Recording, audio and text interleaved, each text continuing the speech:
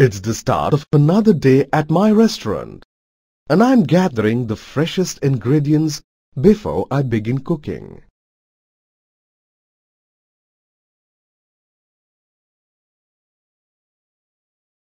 Oranges are great to add tang to any dish.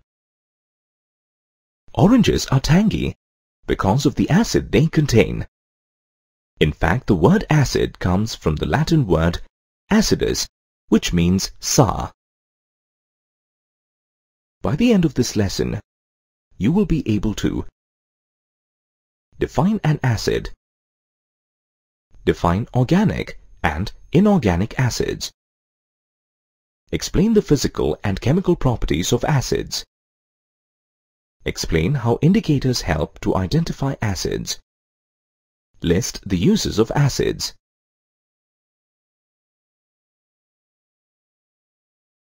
Any substance that releases hydrogen ions when dissolved in water is an acid. A hydrogen ion cannot exist on its own, so it combines with a water molecule to form a hydronium ion. For example, hydrochloric acid when dissolved in water liberates a hydrogen ion and a chloride ion. The hydrogen ion combines with water to form a hydronium ion.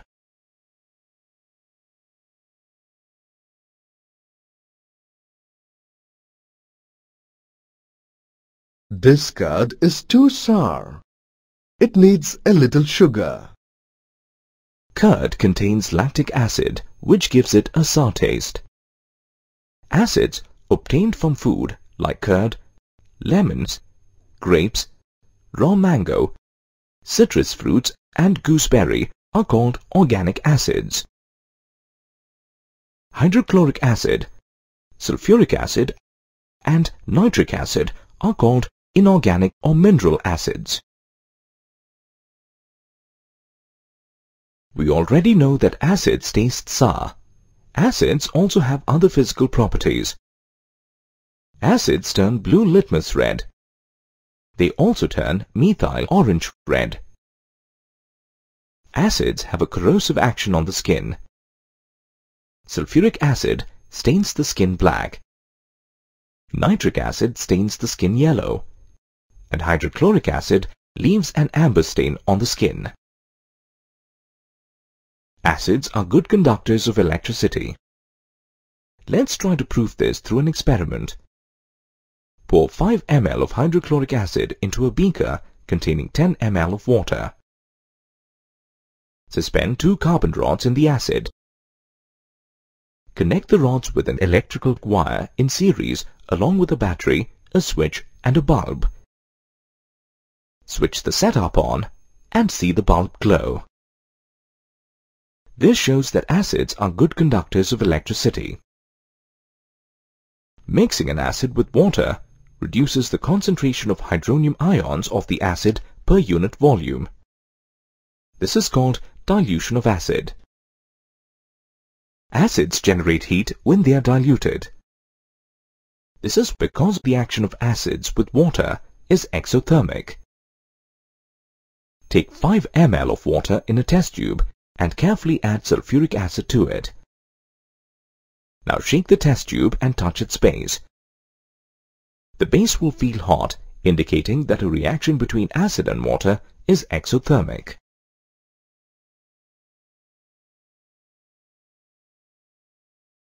I never store tomato soup in a copper pot for very long. It gives the soup a funny taste. Tomato soup, being acidic, reacts with copper, and that is what causes the change in its taste. Acids react with metals to form metal salts. In this reaction, hydrogen gas is liberated. Take a few granules of zinc in a test tube. Add 2 ml of sulfuric acid to it. You will find that a gas will be liberated. Bring a burning splinter close to the gas liberated. The splinter burns and a pop sound shows the presence of hydrogen. Acids react with metal carbonates to form corresponding salts, carbon dioxide and water. Try this experiment. Take 1 gram of magnesium carbonate. Now pour 2 ml of hydrochloric acid into the test tube. You will observe that a gas evolves. Pass this gas through freshly prepared calcium hydroxide solution, also known as lime water. Lime water turns milky, proving that the gas is carbon dioxide. The precipitate formed in this process is calcium carbonate. Acids react with metal hydrogen carbonates and form corresponding salts, carbon dioxide and water. Take 2 grams of sodium hydrogen carbonate in a test tube. Pour 2 milliliter of hydrochloric acid into the test tube. You will see that a gas evolves. Pass this gas through freshly prepared lime water. The lime water turns milky, indicating that the gas evolved is carbon dioxide. A white precipitate of calcium carbonate is also formed. Acids react with metal oxide to form salt and water. Let's conduct an experiment to prove this chemical property. Take 10 milliliter dilute hydrochloric acid in a beaker. Add 2 grams of copper oxide to the beaker. Stir the mixture continuously. You will find that the black copper oxide disappears and a blue-green solution is formed in its place.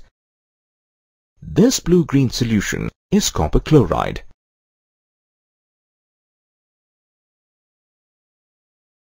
An acid-base indicator is the one which exhibits different color in acids and bases. Red cabbage is a visual indicator used to detect acids. The cabbage leaves are purplish in color but turn red in the presence of an acid.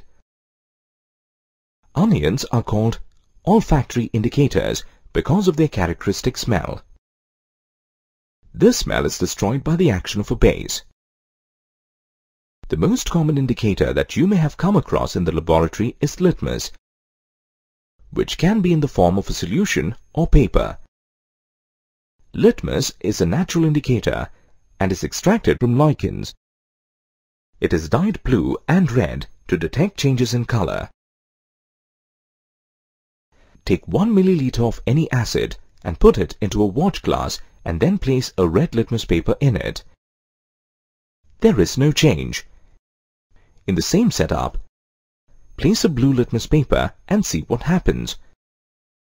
The litmus paper will turn red, indicating the presence of acid.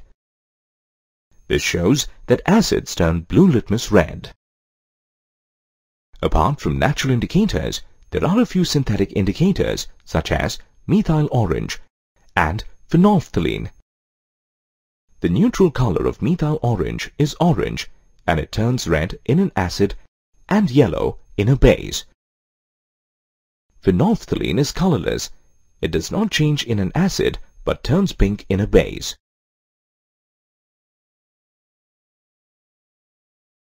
Acids have various uses.